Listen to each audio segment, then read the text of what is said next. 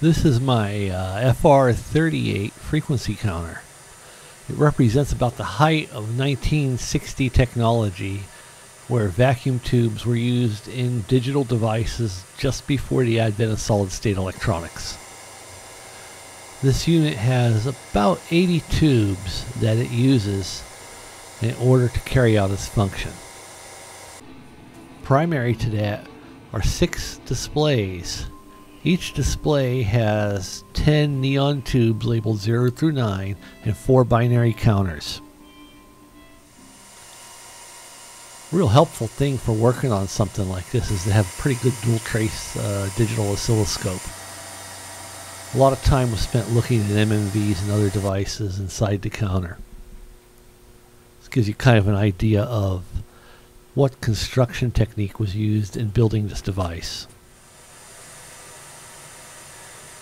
Let's look at the front of the counter. First thing is the function selector that selects whether you're reading period, frequency, or in the self-check mode.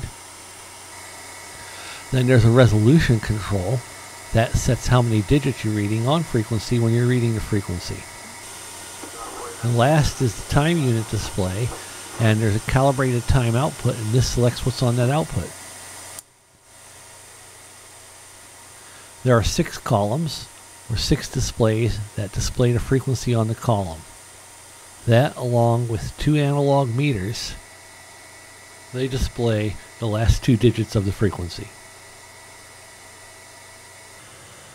In the center of the unit is the heterodyne converter. This allows the 10 MHz base unit of the counter to be extended up to 100 MHz by heterodyning all incoming signals against an oscillator down to a 10 MHz baseband. Let's go ahead and start looking at the counter. We'll look at the 100 kc reference pulse first. And we'll see with the newer counter that we're right at about 100 kc. Give or take a fraction of a cycle.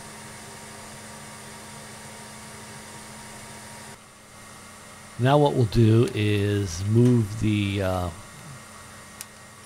frequency counter over to the reference outputs, and we'll look at some of the timing references that the counter provides, which are selected by the time unit.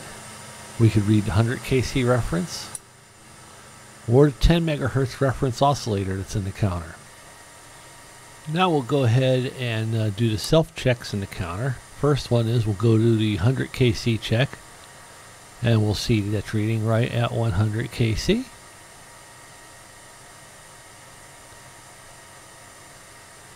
Then we'll go and check it at 10 MHz. And you'll see the counter is now reading 10 MHz. So it looks like we passed the 2 self-checks. We'll go back to frequency, reconfigure over the input of the counter, change the configuration around so we could have one signal source feed both counters simultaneously. Just do that with a T connector. We'll go ahead and set the signal source for 52.250 megahertz. Check it on the new counter. Tune the magic eye tube so it's peaked right where it winks. And then read the frequency.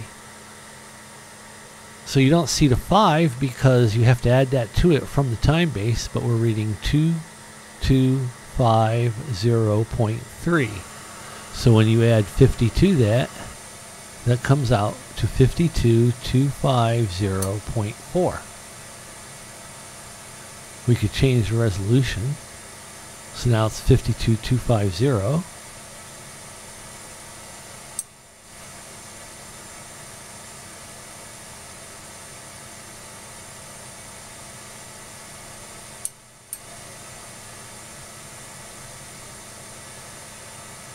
So that is how you would read frequency on this. And it's saying 52250.4.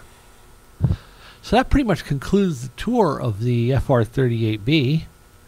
Gives you kind of an idea of how frequency was measured on the very first generation of digital vacuum tube frequency counters.